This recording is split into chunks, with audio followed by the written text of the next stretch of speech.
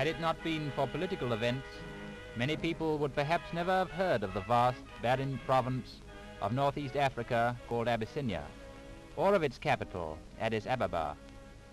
The hand of Western civilization has touched only lightly on this royal city of the Emperor Haile Selassie.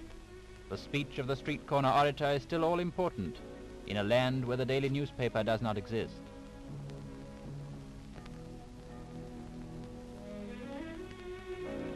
But the modern rival to the street corner orator has already arrived.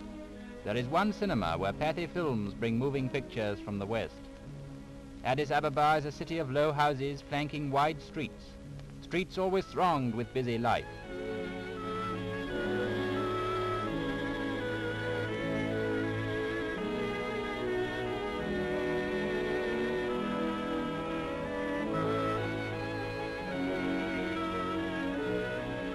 For 6 months of each year, the rainy season turns roads into mud tracks. Cars can be used only in the central streets of the city. The wealthy Abyssinian goes back to the mule, which for centuries has been his ancestors' only means of travel.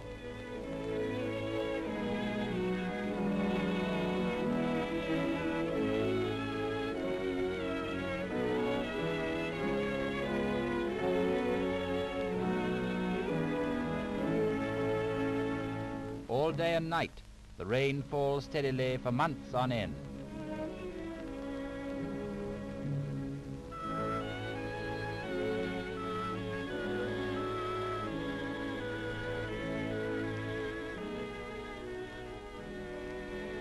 The Abyssinian warrior is fearless and independent.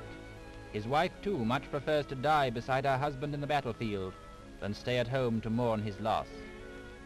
From Addis Ababa through 400 miles of barren mountainous country, a railway runs to French Djibouti on the shores of the Indian Ocean. Twice a week the train leaves on its journey to the coast, providing the only real contact between the outside world and this strange barren land.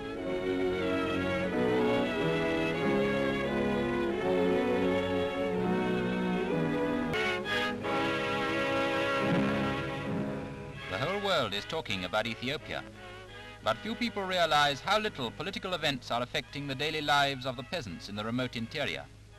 In this desolate mountain land, news travels slowly, and far from civilization, the peasants are still living their quiet, uneventful lives, as they have done for hundreds of years. The staple food of the Ethiopians is a kind of pancake called ingera, baked in a flat pan over a wood fire.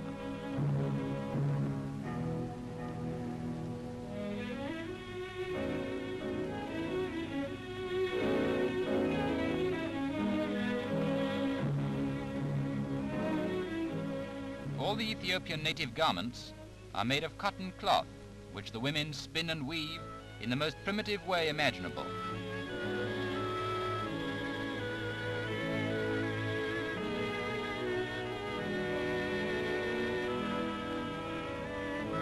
To protect the heads of the women and children from the fierce rays of the sun, the natives plait straw hats.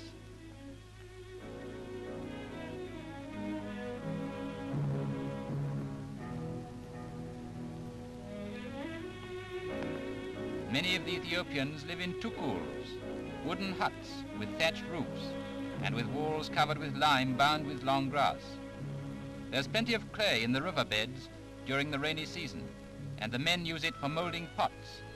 In fact, the Ethiopians in their daily lives differ little from native peasants in every other part of the world.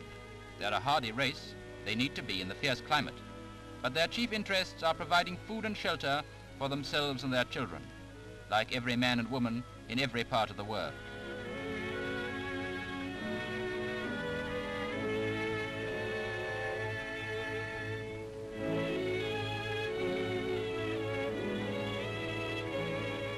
In the less mountainous regions, the Ethiopian natives keep herds of cattle, which they kill for meat, or trade with the merchants in the nearest town.